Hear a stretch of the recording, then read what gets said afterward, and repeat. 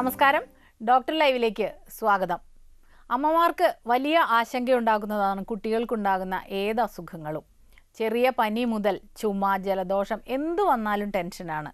കുട്ടികൾക്ക് ശ്വാസകോശ സംബന്ധമായിട്ടുള്ള അസുഖങ്ങൾ, ശ്വാസകോശ രോഗങ്ങൾ വന്നാലും ഇതേ പ്രശ്നം തന്നെയാണ്. കുട്ടികളിൽ ഇത്തരം പ്രശ്നങ്ങൾ എന്തെല്ലാം കാണുന്നുണ്ട്, അതിനുള്ള ചികിത്സകൾ എന്തെല്ലാം, ഇതാണ് ഇന്നത്തെ ഡോക്ടർ ലൈവിലൂടെ. നിങ്ങളോട് സംസാരിക്കുന്നത് എറണാകുളം മെഡിക്കൽ ട്രസ്റ്റ് ആശുപത്രിയിലെ കൺസൾട്ടൻറ്റ് പീഡിയാട്രീഷ്യനായ ഡോക്ടർ രേഖ സക്കറിയാസ്. നമസ്കാരം ഡോക്ടർ. ഡോക്ടർ, ഇപ്പം കുട്ടികൾക്ക് ശ്വാസകോശ രോഗങ്ങൾ പലതരത്തിൽ കാണുന്നുണ്ടല്ലോ. പ്രധാനമായിട്ടും നമ്മൾ എന്തൊക്കെയാണ് കാണുന്നത്? കുട്ടികളിൽ കാണുന്ന ശ്വാസകോശ രോഗങ്ങൾ നമ്മൾ ഇൻഫെക്ഷൻസ് ആകാം, അതല്ലെങ്കിൽ അലർജി കണ്ടീഷൻ, ആസ്മ പോലത്തെ കണ്ടീഷൻ ആകാം, അതല്ലെങ്കിൽ ജന്മനായുള്ള ജനിതക പ്രകൃതം കൊണ്ടുള്ള അസുഖങ്ങൾ, അതല്ല കൺജനറ്റൽ അനോമലീസ്, അങ്ങനെയായിട്ട് നമുക്ക് ബ്രോഡായിട്ട് തരംതിരിക്കാൻ പറ്റും. ഓക്കെ, ഇപ്പോൾ ഈ അലർജിക് ആയിട്ടുള്ള അസുഖങ്ങൾ എന്ന് പറഞ്ഞാൽ അത് കുഞ്ഞുങ്ങൾ ജനിക്കുമ്പോൾ തുടങ്ങിയത് കാണുന്നുണ്ടോ? അലർജി തീരെ പൊടി കുഞ്ഞുങ്ങൾക്ക് അലർജി ഇല്ല, അലർജി പിന്നീട് ഡെവലപ്പ് ചെയ്യുകയാണ് ചെയ്യുന്നത്. ഓക്കെ, എന്ത് കാരണങ്ങൾ കൊണ്ടാണ് ഈ അലർജി ഡെവലപ്ഡ് ആവുന്നത്? അലർജി മൂലമുള്ള ശ്വാസകോശ അസുഖം എന്ന് പറയുന്നത് ആസ്മയാണ്. ഓക്കെ, ആസ്മ മൾട്ടി ഫാക്ടോറിയൽ എന്ന് പറയുന്നത് പല പല കാരണങ്ങൾ കൊണ്ടാണ് ഒരു കുട്ടികൾക്ക് ആസ്മ ഉണ്ടാകുന്നത്. അതിൽ പരിതസ്ഥിതിക്ക് ഭയങ്കരമായ ഒരു ഇമ്പോർട്ടൻ്റ് ആയിട്ടുള്ള റോളുണ്ട്. പിന്നീട് പാരമ്പര്യം, അച്ഛനും അമ്മയ്ക്കും ആസ്മ ഉണ്ടെങ്കിൽ കുട്ടികൾക്ക് ആസ്മ ഉണ്ടാകാനുള്ള ചാൻസ് വളരെ കൂടുതലാണ്. പിന്നെ ബ്രസ്റ്റ് ഫീഡിങ് ഒരു ഭയങ്കര ഇമ്പോർട്ടൻ്റ് ഫാക്ടറാണ് ആസ്മ പ്രിവെൻഷന് വേണ്ടി. മുലപ്പാൽ ഊട്ടാതെ ആർട്ടിഫിഷ്യൽ ഫോർമുല, ഇമ്പോർട്ടഡ് ഫീഡ് കൊടുക്കുന്ന കുട്ടികൾക്ക് ആസ്മ ഉണ്ടാകാനുള്ള ചാൻസ് കൂടുതലാണ്.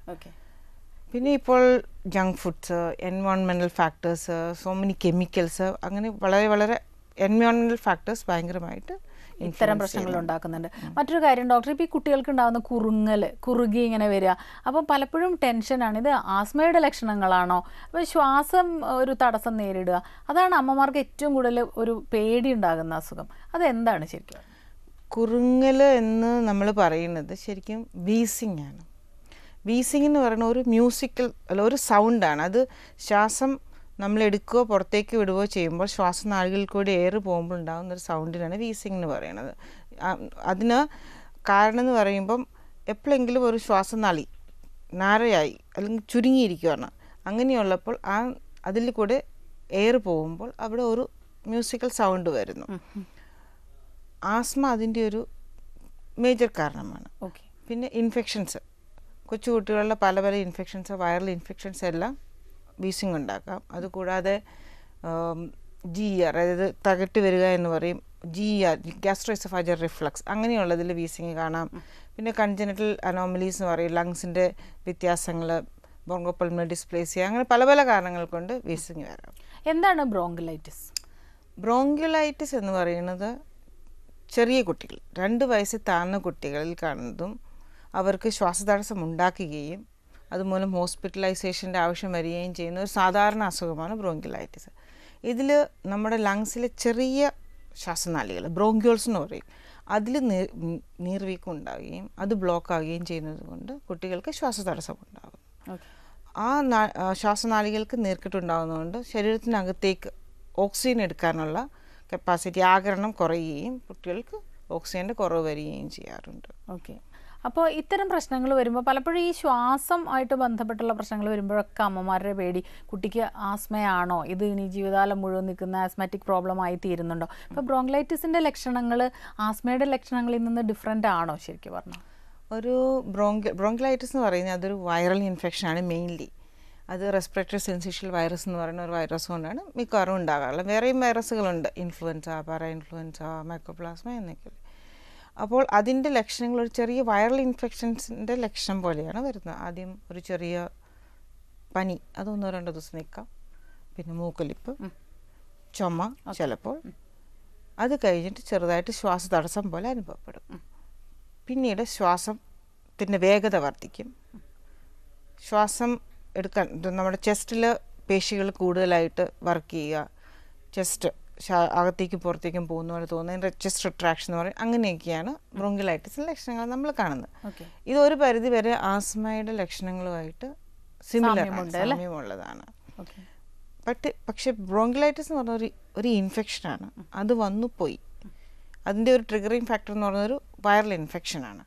ആസ്മ ഞാൻ പറഞ്ഞ പോലെ മൾട്ടി ഫാക്ടോറിയലാണ്.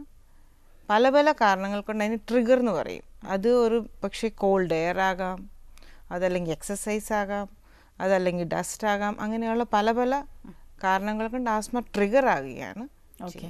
ഇപ്പോൾ ഡോക്ടർ, ബ്രോങ്ക്ലൈറ്റിസ് ഒക്കെ വന്നു കഴിഞ്ഞാൽ സാധാരണ നമ്മൾ കൊച്ചുകുട്ടികൾക്ക് എന്തെങ്കിലും തരത്തിലുള്ള പനി, ചെറിയ ചെറിയ പ്രശ്നങ്ങൾക്ക് അമ്മമാർ അവിടെ തന്നെ മരുന്നുകൾ ഉണ്ടാവും, മുൻപ് ഡോക്ടർ പറഞ്ഞത്, അല്ലെങ്കിൽ ഒന്ന് ഡോക്ടറെ വിളിച്ച് ചോദിച്ചിട്ട് അതങ്ങ് കൊടുക്കും. ഇത്തരം പ്രശ്നങ്ങൾ, ഇൻഫെക്ഷനൊക്കെ വന്നു കഴിഞ്ഞാൽ നമ്മൾ അങ്ങനെ വീട്ടിൽ ചികിത്സിക്കുന്നത് ശരിയാണോ? സാധാരണ ബ്രോങ്ക്ലൈറ്റിസ് തന്നെ ചില കുട്ടികൾക്ക് അത് ഗുരുതരമാകാം. ഗുരുതരമായി കാണുന്ന സാധാരണ എന്തെങ്കിലും ജന്മനാ ഉള്ള ഹൃദ്രോഗമുള്ള കുട്ടികൾ, അതല്ലെങ്കിൽ ഇമ്മ്യൂണിറ്റി കുറഞ്ഞ കുട്ടികൾ, അങ്ങനെയുള്ള കുട്ടികൾ ഗുരുതരമാകാം. ചെറിയ ലക്ഷണങ്ങളേ ഉള്ളൂ, ഗുരുതരമല്ലാത്തതാണെങ്കിൽ വീട്ടിലെ ചികിത്സ മതി. എന്നാൽ കൂടുതലായ ഗുരുതരമായ അവസ്ഥയിലുള്ളവർക്ക് ICU admission, oxygen, IV fluids എന്നിവയുടെ ആവശ്യമുണ്ട്.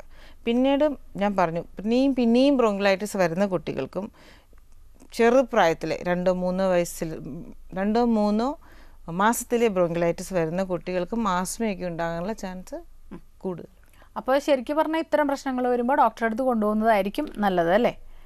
നമുക്ക് എങ്ങനെ അറിയാൻ കഴിയും ഇതൊരു? ചെറിയ കുട്ടികൾക്ക് കുറുകുറുപ്പ് ഉണ്ടാവുകയാണെങ്കിൽ ഡോക്ടറെ കാണിക്കണം. അതല്ലെങ്കിൽ നമ്മൾക്ക് അറിയാൻ പറ്റത്തില്ല എപ്പോഴാണ് അത് മാരകമാകുന്നത്, ഡേഞ്ചറസ് ആകുന്നത്. ഇപ്പോൾ ഡോക്ടർ നേരത്തെ പറഞ്ഞ അലർജിയുടെ പ്രശ്നങ്ങൾ, ഇതുപോലെ ജനിതകമായിട്ടുണ്ടാകുന്ന പ്രശ്നങ്ങൾ എന്ന് പറഞ്ഞു. അപ്പോൾ അത്തരം പ്രശ്നങ്ങളും നമ്മൾ കുഞ്ഞുങ്ങളുണ്ടായി കുറച്ച്, ഇപ്പോൾ വീട്ടിലൊക്കെ പറഞ്ഞു കേട്ടിട്ടുണ്ട് അലർജിക് ആയിട്ടുള്ള കുട്ടികൾക്ക് പൊടി അത് എല്ലാം ഇല്ലാതെ നോക്കണം. അപ്പോൾ അങ്ങനെ നമുക്ക് കുട്ടിക്ക് ചെറുതായിട്ട് അത്തരം പ്രശ്നങ്ങൾ ഉണ്ടെങ്കിൽ വീടിനുള്ളിൽ അറ്റ്മോസ്ഫിയർ ശ്രദ്ധിക്കേണ്ടതില്ലേ? ഒരു കുട്ടീനെ ഒരു ഇൻഫെക്ഷനും ഇല്ലാതെ നമുക്ക് വളർത്താൻ പറ്റില്ല. ചെറുപ്രായത്തിൽ കുറച്ച് ഇൻഫെക്ഷൻസ് വരുന്നത്, രോഗങ്ങൾ വരുന്നത് കുട്ടിയുടെ ഇമ്മ്യൂൺ സിസ്റ്റം എന്ന് പറയും, നമ്മളുടെ ഒരു ഇമ്മ്യൂണിറ്റി ഡെവലപ്പ് ചെയ്യുന്ന നല്ല. ഒരസുഖമില്ലാത്ത വളർത്തുന്ന കുട്ടികൾക്ക് ആസ്മ വരാനുള്ള ചാൻസ് കൂടുതലാണ്. അങ്ങനെയുള്ള കുട്ടികളുടെ ആ ഇമ്മ്യൂൺ സിസ്റ്റം ഡെവലപ്പ് ചെയ്യത്തില്ല. ഇപ്പം നമ്മൾക്ക് 2 കുട്ടികളുണ്ടെങ്കിൽ ആദ്യത്തെ ആൾക്കാർക്ക് കൂടുതലായിട്ട് ആസ്മയുടെ ടെൻഡൻസി കാണും. രണ്ടാമത്തെ ആളാകുമ്പോൾ ആദ്യത്തെ ആൾ കുറച്ച് ഇൻഫെക്ഷൻസ് കൊടുത്തുകൊണ്ട് ആസ്മ ഉണ്ടാകാനുള്ള ചാൻസ് രണ്ടാമത്തെ കുട്ടിക്ക് കുറവാണ്. ഓക്കെ. പിന്നെ നമ്മൾ ഓവർ ക്ലെൻലിനെസ് വെച്ച് വീട് ഡസ്റ്റ് ഫ്രീ ആക്കി അങ്ങനെയൊക്കെ ഉള്ളപ്പോൾ നമ്മൾ കൂടുതൽ കെമിക്കൽ പെസ്റ്റിസൈഡ്സ് യൂസ് ചെയ്യും, എയർ ഫ്രഷ്നേഴ്സ് യൂസ് ചെയ്യും. അതൊക്കെയാണെങ്കിൽ അത് ട്രിഗറിങ് ഫാക്ടറായിട്ട് ആസ്മയ്ക്ക് ഇതാണ്. ആസ്മ ടു മച്ച് ക്ലെൻലിനെസ് ആസ്മയ്ക്ക് നല്ലതല്ല. ചെറിയ ചെറിയ അസുഖങ്ങൾ കിട്ടി ഇമ്മ്യൂൺ സിസ്റ്റം മച്ചുർ ആകുമ്പോഴാണ് ആസ്മയുടെ അളവ് കുറയുന്നത്. ഒള്ളി തിങ് നമ്മൾ ബ്രസ്റ്റ് ഫീഡിങ് കൊടുക്കുക, അങ്ങനെയുള്ളതിനൊക്കെ കൂടുതൽ ഇമ്പോർട്ടൻസ് കൊടുക്കുക. മറ്റൊന്ന്, ഈ കുട്ടികളിൽ കഠിനമായിട്ടുള്ള ചുമ കാണുന്നതും, സ്ഥിരമായിട്ട് ചില കുട്ടികളിൽ രാത്രികളിൽ ഇങ്ങനെ ചുമയ്ക്കുന്നത് കാണാം. അതും നമുക്കൊരു ടെൻഷൻ തന്നെയാണ്. അപ്പോൾ ഇത് ഏതെല്ലാം കാരണങ്ങൾ കൊണ്ടാണ് ഉണ്ടാകുന്നത്? ചുമ എന്ന് പറയുന്നത് ഒരു പ്രൊട്ടക്റ്റീവ് മെക്കാനിസമാണ് ശ്വാസകോശത്തിൻ്റെ. നമ്മൾക്ക് ശ്വാസകോശത്തിനുള്ളിൽ കഫമുണ്ട്, അതല്ല അവിടെ എന്തെങ്കിലും പുറത്തുനിന്നുള്ള ഫോറിൻ ബോഡീസ് എന്തെങ്കിലും ഉണ്ട്, അതിനെയൊക്കെ പുറത്തേക്ക് കളയാൻ വേണ്ടിയുള്ളൊരു പ്രൊട്ടക്റ്റീവ് മെക്കാനിസമാണ് ചുമ. അപ്പം ചെറിയൊരു ചുമ 1-2 ദിവസം നിൽക്കുന്ന ചുമയാണെങ്കിൽ നമ്മൾ അതിനെ പുറത്ത് ഭയപ്പെടേണ്ട. പക്ഷേ ഏതെങ്കിലും ചുമ 2 വീക്സിൽ കൂടുതൽ നിൽക്കണോ, അതല്ല എങ്കിൽ രാത്രിയിൽ കൂടുന്നു, അത് നോർമലല്ല. രാത്രിയിൽ മാത്രം കാണുന്ന ചുമ ആസ്മയുടെ ഒരു ലക്ഷണമാകാം. അതല്ലെങ്കിൽ വേറെ കണ്ടീഷൻസ് ഉണ്ട്, ഗ്യാസ്ട്രോഎസോഫേജൽ റിഫ്ലക്സ് എന്ന് പറയുന്നത്, തികട്ടി വരിക എന്ന് കൊളോക്കിയൽ ലാംഗ്വേജിൽ യൂസ് ചെയ്യുന്നത് അതാകാം. അതിൽ പോസ്റ്റ് നേസൽ ഡ്രിപ്പ്, അത് നോസിൽ നിന്ന് പുറയിലേക്ക് ഡ്രിപ്പ് ചെയ്ത് വരുന്ന അങ്ങനെയൊക്കെയുള്ള കാരണങ്ങൾ കൊണ്ടാകാം നൈറ്റിലുള്ള കഫ്. അപ്പോൾ എല്ലാ ചുമയും അസുഖമാണെന്ന് കരുതി എടുക്കരുത് നമ്മളല്ലേ? എല്ലാ ചുമയും അസുഖം, അതായത് ഷോർട്ട് ടൈം ചെറിയ മൂക്കൊലിപ്പിൻ്റെ കൂടെയൊക്കെ വരുന്ന ചുമകൾ കുഴപ്പമില്ലാതെ തനിയെ പൊക്കോളും. പക്ഷേ ഏതെങ്കിലും ചുമ 2 ആഴ്ച കൂടുതൽ നിൽക്കുകയോ രാത്രിയിൽ മാത്രം അല്ലെങ്കിൽ സ്പെസിഫിക് കണ്ടീഷനിൽ മാത്രം വരികയാണെങ്കിൽ അതിനെ നമ്മൾ സീരിയസ് ആയി. ഇപ്പോൾ ചുമ കഴിഞ്ഞാൽ മറ്റൊന്ന്, ഇതുപോലെ ഈ സ്ഥിരമായിട്ടുണ്ടാകുന്ന ജലദോഷം, തുമ്മൽ, ഇത്തരം പ്രശ്നങ്ങളും കുട്ടികൾക്ക് പലപ്പോഴും ഈ ശ്വാസത്തിനെ ബാധിക്കുന്നുണ്ട്. അപ്പോൾ ഈ തുമ്മൽ സ്ഥിരമായിട്ടുണ്ടാകുന്നതും ഇതുപോലെ ഡോക്ടർ പറഞ്ഞതുപോലെ തന്നെ ഒരു പ്രതിരോധത്തിൻ്റെ ഒരു കാര്യം കൊണ്ടാണോ അതുണ്ടാകുന്നത്? തുമ്മൽ മൂക്കും അതിന് ചുറ്റുമുള്ള ഏരിയയിൽ നിന്നാണ് തുമ്മലിൻ്റെ. അതൊക്കെ അലർജിയുടെ പല ലക്ഷണങ്ങളാണ്. അപ്പോൾ അലർജിക് റൈനൈറ്റിസ് എന്ന് പറയുന്ന കുട്ടികൾക്ക് ചെറിയ സ്മെല്ല് വെക്കുമ്പോൾ, അതല്ലെങ്കിൽ ചെറിയ വൈറൽ ഇൻഫെക്ഷൻസ് വരുമ്പോൾ, പൊടി അടിക്കുമ്പോഴെല്ലാം അവരുടെ ആ സെൻസിറ്റിവിറ്റി കാരണം അവിടുന്ന് കൂടുതലായിട്ട് മൂക്കൊലിപ്പ് പോലെ വരികയും തുമ്മൽ വരികയൊക്കെ ചെയ്യും. അത് വേറൊരു തരം allergy. Asthma is another form of allergy. അങ്ങനെ നമുക്ക് പറയാൻ പറ്റും. ഡോക്ടർ, നമുക്കൊരു ഇടവേളയ്ക്ക് ശേഷം തിരികെ വരാം. ഡോക്ടർ ലൈവിൽ ഒരു ഇടവേള.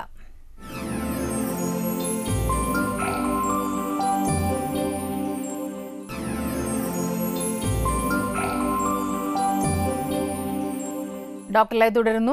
ഡോക്ടർ, ഇപ്പം കുട്ടികളിലുണ്ടാകുന്ന ന്യൂമോണിയ ഇതുപോലെ കുറച്ച് ഗൗരവ സ്വഭാവമുള്ളതാണല്ലോ. അപ്പോൾ ന്യൂമോണിയയുടെ ലക്ഷണങ്ങൾ എന്താണ്? ന്യൂമോണിയ എന്ന് പറയുമ്പം നമ്മളുടെ ലങ്സിൽ ചെറിയ അറകളുണ്ട്. ആ അറകളും അതിനോട് ചേർന്നുള്ള ട്യൂബ്സിലുമാണ് മെയിൻലി നീർക്കെട്ടുണ്ടാകുകയും അവിടെ കട്ട പിടിക്കുകയും അത് പ്രവർത്തനരഹിതമാകാതിരിക്കുകയും ചെയ്യുമ്പോഴാണ് ന്യൂമോണിയ എന്ന് പറയുന്നത്. അത് ചിലപ്പോൾ ചെറിയ ചെറിയ അറകളെ മാത്രം ബാധിക്കാം, ചിലപ്പോൾ കുറേ അറകളെ ബാധിക്കാം. അങ്ങനെ ഡിഫറൻസ് ഉണ്ട്. കുട്ടികളിൽ ബ്രോങ്കോ ന്യൂമോണിയയാണ് കൂടുതലായിട്ട് കാണുന്നത്. അതായത് അവിടെയും മുഴുവൻ ചെറിയ ശതമാനം മാത്രം അറകളെ ബാധിക്കുന്നത്. ന്യൂമോണിയയുടെ ലക്ഷണങ്ങൾ എന്ന് പറഞ്ഞാൽ ന്യൂമോണിയ യൂഷ്വലി ഇൻഫെക്ഷൻസ് കൊണ്ടാണ് വരുന്നത്. അത് ബാക്ടീരിയ കൊണ്ടാകാം, വൈറസ് കൊണ്ടാകാം, പിന്നെ വേറെ കാരണങ്ങളുമുണ്ട്. മെയിൻലി നമ്മളുടെ നാട്ടിൽ കാണുന്ന ബാക്ടീരിയ വൈറൽ ഇൻഫെക്ഷൻസ് ആണ് കൂടുതൽ കോമൺ.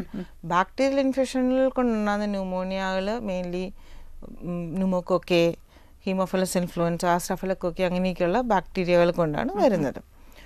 ലക്ഷണങ്ങൾ എന്ന് പറയുമ്പം പനി, ചുമ, അതാണ്.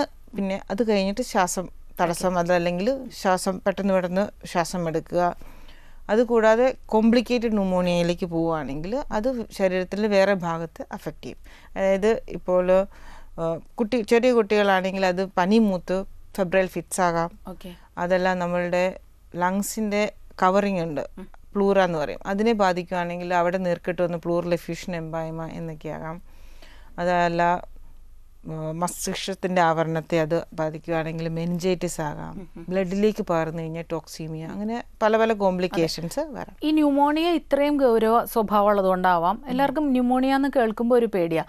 പക്ഷേ ഈ പനി വരുമ്പോൾ, സാധാരണ പനി ചെറിയ 2 ദിവസം 3 ദിവസം നിൽക്കുന്ന പനി, അതിൽ നിന്ന് എങ്ങനെ ഇതിനെ തിരിച്ചറിയാം? പിന്നെ അതുമാത്രമല്ല, ഇപ്പോൾ ഒരുപാട് തരം ഭേദങ്ങളുണ്ട് പനിയുടെ. അപ്പോൾ ഈ ന്യൂമോണിയ ആണോ എന്ന് നമുക്ക് തിരിച്ചറിയണമെങ്കിൽ എന്തെങ്കിലും സിവിയറിറ്റി കൂടുകയോ അങ്ങനെ എന്തെങ്കിലും ഉണ്ടോ? ഞാൻ പറഞ്ഞാൽ പനിയും ചുമയും ന്യൂമോണിയയുടെ ഇതാണ്.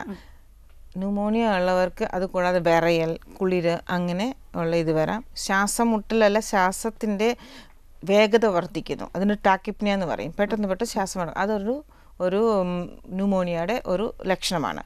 പിന്നെ സിവിയർ ആകും തോറും അവരുടെ ചെസ്റ്റ് വാൾ അകത്തേക്ക് പോവുക, പുറത്തേക്ക് വരിക, അങ്ങനെ റിട്രാക്ഷൻ, ചെസ്റ്റ് റിട്രാക്ഷൻ, ചെസ്റ്റിൻ്റെ മാംസപേശികൾ കൂടുതലായിട്ട് ഉപയോഗിക്കുന്ന പോലെ തോന്നുക, അങ്ങനെയൊക്കെയുള്ള ശ്വാസം തടസ്സം നമുക്ക് കാണാൻ പറ്റും. സിവിയറായ ആൾക്കാർക്ക് ശരീരത്തിൽ ഓക്സിജൻ്റെ കുറവ് വന്നിട്ട് സൈനോസിസ് അല്ലെങ്കിൽ നീലിമ പ്രത്യക്ഷപ്പെടാൻ ചാൻസ് ഉണ്ട്. അടുത്തൊരു കോളിലേക്ക് പോകാം ഡോക്ടർ. ഹലോ ഹലോ നമസ്കാരം, സംസാരിച്ചോളൂ ഡോക്ടറോട്. ഞാൻ കായംകുളത്തുനിന്ന് വിളിക്കുന്നു. പറഞ്ഞോളൂ. എന്റെ മകന് 10 വയസ്സുണ്ട്. ശരി. ഈ അടുത്ത സമയത്ത് സ്കൂളില് സ്റ്റെപ്പ് കയറുമ്പോ പുള്ളിക്കാരനൊരു ശ്വാസം മുട്ടല്. പറഞ്ഞോളൂ. അപ്പം സ്കൂളിൽ നിന്ന് വിളിച്ചിട്ട് ഞങ്ങളൊരു ഇവിടെ അടുത്ത ആ മെഡിക്കൽ ടെസ്റ്റ് ഹോസ്പിറ്റലിൽ കൊണ്ടുപോയിരുന്നു അടുത്ത സമയത്ത്. ശരി. അപ്പൊ 2 ടെസ്റ്റ് നടത്തി, അവിടെ എക്സ്റേ എടുത്തു, പൾമണറിയാണ് കാണിച്ചത്. PFT ടെസ്റ്റ് നടത്തി. ശരി. ബ്ലഡ് ടെസ്റ്റ് ചെയ്തു. ബ്ലഡിനകത്ത് കൊളസ്ട്രോളിന്റെ അളവ് 726. ശരി, പറഞ്ഞോളൂ. LDL 144. ഇതാണ് ഇതിന്റെ അളവ്. എന്നിട്ട് ഒരു ടെസ്റ്റ് നടത്തിയിട്ട് ഇനി 2 ആഴ്ച കഴിഞ്ഞിട്ട് എല്ലാം പറഞ്ഞേക്കാണ്. അലർജി ആണെന്ന്, അലർജിക്കുള്ള ഗുളികേണ്ടത്. ശരി. ഇപ്പോഴും പുള്ളിക്ക് ഇതുപോലെ ആഹാരം കഴിച്ചങ്ങോട്ട് കഴിഞ്ഞിട്ട് കുറെ സമയത്ത് ഇങ്ങനെ ഒരു ചെറിയ ശ്വാസം മുട്ടല്. PFTയുടെ റിപ്പോർട്ട് എന്താണെന്ന് പറഞ്ഞു? പൾമണറി ഫംഗ്ഷൻ ടെസ്റ്റ് ചെയ്തിട്ട് അതിന്റെ റിപ്പോർട്ട് പറഞ്ഞു. PFTയുടെ റിപ്പോർട്ട് നോർമൽ ആണെന്ന് പറഞ്ഞു, വേറെ കുഴപ്പമൊന്നും കാണുന്നില്ല എന്ന് പറഞ്ഞു. ആളെങ്ങനെ സംശയം, ഡോക്ടർ പറഞ്ഞത് കൗൺസിലിംഗ് വേണോന്ന് പറഞ്ഞു. അത് ഞങ്ങൾക്ക് പലർക്കും ഡൗട്ടായിട്ട്. അതല്ല, എല്ലാത്തരം ശ്വാസം മുട്ടലും ആസ്മയായിരിക്കുകയില്ല. എല്ലാത്തരം ടീനേജ് ആകുമ്പോൾ നിങ്ങളുടെ കുട്ടികളുടെ വെയിറ്റ് ഒക്കെ എങ്ങനെയാണ്? നോർമൽ ആണോ, കുറച്ച് കൂടുതലാണോ? വെയിറ്റ് 42. ഓക്കെ. പിന്നെ ഉള്ളത് ആസ്മ, അലർജി, ശ്വാസമുട്ടലെല്ലാം ഒരു സൈക്കോളജിക്കൽ കമ്പോണന്റ് ഉണ്ട്. അപ്പം PFT നോർമൽ ആയെങ്കിൽ അതിൻ്റെ അർത്ഥം കുട്ടിക്ക് ശ്വാസ തടസ്സമില്ല എന്നുള്ളതാണ്. ആ സൈക്കോളജിക്കൽ കമ്പോണന്റ് ഉണ്ട്. പിന്നെ ടീനേജ്, ഇപ്പം നമ്മൾ ലൈഫ് സ്റ്റൈൽ ഡിസീസും അതുമെല്ലാം കൂടുമ്പോൾ ടീനേജ് സ്ട്രെസ്സും എല്ലാം ആയിട്ട് ഒത്തിരി കുട്ടികൾ ശ്വാസം മുട്ടൽ പറയുമെങ്കിലും അത് നമ്മൾ ഡോക്ടറുടെ അടുത്ത് വരുമ്പോൾ ഡോക്ടർക്ക് അത് മനസ്സിലാക്കാൻ പറ്റും അത് ശരിക്കും ശ്വാസം മുട്ടലുണ്ടോ അതോ കുട്ടി ഒരു മാനസികമായിട്ടൊരു ചെറിയ സ്ട്രെസ്സ് കാരണം ശ്വാസം വലിച്ചെടുത്ത് വിടുന്നതാണെന്ന് എനിക്ക് തോന്നുന്നത്. മിക്കവാറും ആ കുട്ടി ആ സ്ട്രെസ്സ് കാരണം ശ്വാസം എടുത്ത് വലിച്ചു വിടുന്നതാണെന്ന് തോന്നുന്നു. അങ്ങനെയുള്ള കുട്ടികൾ രാത്രിയിൽ ഉറക്കത്തിൽ സാധാരണഗതിയിലുള്ള ശ്വാസം എടുക്കും. ഉണർന്നിരിക്കുമ്പോൾ മാത്രമേ ഇത് കാണിക്കത്തുള്ളൂ. അത് നിങ്ങൾ ഒന്നുകൂടെ ഒന്ന് ഒബ്സർവ് ചെയ്യുക. അതല്ല കുറവില്ലെങ്കിൽ ഡോക്ടറെ അടുത്ത് ഒന്നുകൂടെ പോയി ഒന്നുകൂടെ റിവ്യൂ ചെയ്യും. അത് മാത്രമല്ല ഡോക്ടർ, ഇദ്ദേഹം പറഞ്ഞത് കൗൺസിലിങ്ങിന് പോകണം എന്ന് പറഞ്ഞപ്പോഴേക്കും ഇവർക്കൊരു ടെൻഷൻ. പൊതുവായിട്ട് ഒരു കൗൺസിലിംഗ് എന്ന് കേൾക്കുമ്പോഴേക്കും ഒരു ഭയമുണ്ട്. അതിൻ്റെ ആവശ്യമുണ്ടോ? കൃത്യമായിട്ട് ഈ കാര്യങ്ങൾ കുട്ടിയെ പറഞ്ഞു മനസ്സിലാക്കാനായിരിക്കില്ലേ അല്ലേ? അത് കൗൺസിലിങ്ങിന് കേട്ട എല്ലാ പേരൻസിനും പേടിയാണ്. അപ്പോൾ നമ്മൾ പേടിച്ചാണ് ഒരു പേരൻറ്റിനോട് പറയുന്നത് കൗൺസിലിങ്ങിൽ പോകണമെന്ന്. പക്ഷേ നിങ്ങൾ അതിനെ ഒരു നെഗറ്റീവായിട്ട് എടുക്കാതെ ഒരു പോസിറ്റീവായിട്ട് എടുക്കുക. PFT നോർമലാണ്, ബാക്കി blood test most probably eosinophil count IG എന്നൊക്കെയുള്ളതായിരിക്കും ചെയ്ത്, അതൊക്കെ നോർമലാണ്. നിങ്ങൾക്ക് ആസ്മ ഇല്ലെങ്കിൽ കുട്ടിക്ക് ആസ്മ ഉണ്ടാകാനുള്ള ചാൻസ് വളരെ കുറവാണ്.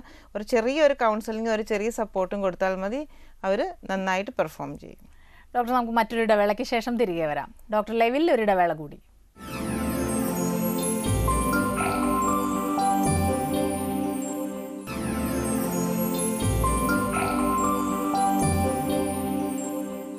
ഡോക്ടർ ലൈവ് തുടരുന്നു. ഡോക്ടർ, ഇപ്പം ന്യൂമോണിയയെക്കുറിച്ച് പറയുമ്പോൾ വളരെ ഗൗരവമായിട്ട് പോകുന്ന ഒരവസ്ഥയിലേക്ക് എത്തുന്നുണ്ട്. അപ്പോൾ ഇതിന് വാക്സിനേഷനുകളോ എന്തെങ്കിലും ലഭ്യമാണോ? ന്യൂമോണിയ ഞാൻ പറഞ്ഞാൽ ബാക്ടീരിയ, വൈറൽ, പല പല കാരണങ്ങൾ കൊണ്ടുണ്ടാവാം. അതിൽ ബാക്ടീരിയൽ ന്യൂമോണിയ അതിൽ 95% പിള്ളേരിൽ ന്യൂമോകൊക്കി എന്ന് പറയുന്ന ബാക്ടീരിയ കൊണ്ടാണ് ഉണ്ടാകുന്നത്. ആ ബാക്ടീരിയക്കുള്ള വാക്സിനേഷൻ ഇപ്പോൾ അവൈലബിൾ ആണ്. അത് നമ്മൾക്ക് പലതരത്തിലുള്ള വാക്സിൻ അവൈലബിൾ ആണ്. പക്ഷേ ആ ന്യൂമോകൊക്കൽ വാക്സിൻ കൊടുത്തെന്ന് പറഞ്ഞാൽ ഒരു ന്യൂമോണിയയും വരികയില്ല എന്ന് ഓർക്കരുത്. ന്യൂമോകൊക്കെ കൊണ്ടുണ്ടാകുന്ന ന്യൂമോണിയ കുറയ്ക്കാൻ സാധിക്കും. ഇപ്പോൾ ഇന്ത്യൻ ഗവൺമെൻറ് തന്നെ നോർത്തിലുള്ള 5 സ്റ്റേറ്റുകളിൽ ന്യൂമോകൊക്കൽ വാക്സിനേഷൻ തുടങ്ങിയിട്ടുണ്ട് ഗവൺമെൻറ് സൈഡിൽ നിന്ന്. ഓക്കെ. മറ്റൊന്ന് ഡോക്ടർ, ഇപ്പം ഇത്തരം പ്രശ്നങ്ങൾ, ശ്വാസകോശ രോഗങ്ങൾക്ക് പലപ്പോഴും ഇൻഹേലർ യൂസ് ചെയ്യാൻ പറയും. ഇപ്പോഴും ഇൻഹേലറിനെ കുറിച്ച് ഒരുപാട് ടെൻഷൻസ് ആണ്. യഥാർത്ഥത്തിൽ ഇൻഹേലർ യൂസ് ചെയ്യുന്നത് കൊണ്ട് എത്രത്തോളം പ്രയോജനമുണ്ട്? ഇൻഹേലർ എന്ന് പറയുമ്പോൾ വേറൊരു ഡ്രഗ് ഡെലിവറി മെക്കാനിസം. നമ്മൾക്ക് മരുന്ന് വായിൽ കൂടെ കൊടുക്കാം, ഇഞ്ചക്ഷനായിട്ട് കൊടുക്കാം, ഓയിൻമെൻ്റ് ആയിട്ട് യൂസ് ചെയ്യാം. അതുപോലെയുള്ള വേറൊരു മരുന്ന് കൊടുക്കാനുള്ള ഒരു മെക്കാനിസമാണ് ഇൻഹലേഷൻ എന്ന് പറയുന്നത്. ഇൻഹലേഷനിൽ നമ്മൾ ഒരു ആസ്മയുള്ള കുട്ടിക്ക് ആ മരുന്ന് ശ്വാസകോശത്തിൽ മാത്രം കിട്ടിയാൽ മതി, ബ്ലഡിൽ കിട്ടിയിട്ട് ശ്വാസകോശത്തിൽ ചെല്ലുകയില്ല. അപ്പോൾ നേരെ അതിന് ഒരു ഓയിൻമെൻറ്റ് പോലെ ശ്വാസകോശത്തിലേക്ക് ചെല്ലുവാനുള്ള ഒരു മെക്കാനിസമാണ് ഇൻഹലേഷൻ. അത് പലതരത്തിലുണ്ട്. നെബുലൈസേഷൻ ഉണ്ട്, മീറ്റർ ഡോസ് ഇൻഹേലർ എന്ന് പറയും, നമ്മൾ പമ്പ് എന്ന് പറയുന്ന സംഭവമുണ്ട്, പിന്നെ ക്യാപ്സൂൾ കൊടുക്കുന്ന ഡ്രൈ പൗഡർ ഇൻഹേലർ എന്ന് പറയും. അങ്ങനെ പല രീതിയിലുണ്ട്. അതിൻ്റെ അഡ്വാൻറ്റേജ് എന്ന് പറഞ്ഞാൽ തികച്ചും ചെറിയ അളവിലുള്ള മെഡിസിൻസ് മതി. അത് പോയിൻ്റ് ഡെലിവറി, ലങ്സിൽ മാത്രമേ അത് ഡിപ്പോസിറ്റ് ചെയ്യുന്നുള്ളൂ. അപ്പോൾ അതുകൊണ്ട് അത് കുട്ടിക്ക് സൈഡ് ഇഫക്ട്സ് വരുത്തുകയില്ല, അഡ്വാൻറ്റേജസ് കൂടുതലുമാണ്. പക്ഷേ എല്ലാവർക്കും ഒരു ഭയങ്കരമായ പേടിയാണ് ഇൻഹേലർ ചെയ്ത് കഴിഞ്ഞാൽ കൂടുതൽ നാൾ കൊടുക്കേണ്ടി വരും. അതെന്തുകൊണ്ട് ചോദിച്ചാൽ ഇൻഹേലർ ഡോസ് ഭയങ്കര കുറവായ മൈക്രോഗ്രാംസിലാണ് ഡോസ്. അപ്പം അതുകൊണ്ടാണ് കൂടുതൽ സമയം കൊടുക്കേണ്ട ആവശ്യം വരുന്നത്. അത് തികച്ചും സേഫായിട്ടുള്ള ഒരു ഡ്രഗ് കൊടുക്കാനുള്ള മെക്കാനിസമാണ്. മിക്കവാറും നമ്മൾ പറയുമ്പോൾ പേഷ്യൻസ് നമ്മളെ ഇട്ടിട്ട് വേറെ ഡോക്ടറിൻ്റെ അടുത്ത് പോകും. അങ്ങനെ ചെയ്യരുത്. ആസ്മയുള്ള കുട്ടികൾക്ക്, മെയിൻലി ആസ്മയിലാണ് ഇൻഹലേഷൻ തെറാപ്പി നമ്മൾ കൊടുക്കുന്നത്. ആസ്മ പ്രിവെൻറ്റ് ചെയ്യാനും ആസ്മാറ്റിക് അറ്റാക്ക് ഉണ്ടാകാതിരിക്കാനും ഹെൽപ്പ് ചെയ്യുന്ന ഏറ്റവും ഇമ്പോർട്ടൻറ്റ് സാധനം ഇൻഹലേഷൻ തെറാപ്പിയാണ്. ഡോക്ടർ, നമ്മുടെ ഇന്നത്തെ ഡോക്ടർ ലൈവിൻ്റെ സമയോടെ അവസാനിച്ചിരിക്കുകയാണ്. വളരെയധികം നന്ദി ഞങ്ങളോട് സഹകരിച്ചതിന്. ഡോക്ടർ ലൈവിൻ്റെ ഈ അധ്യായം ഇവിടെ അവസാനിക്കുന്നു. നമസ്കാരം.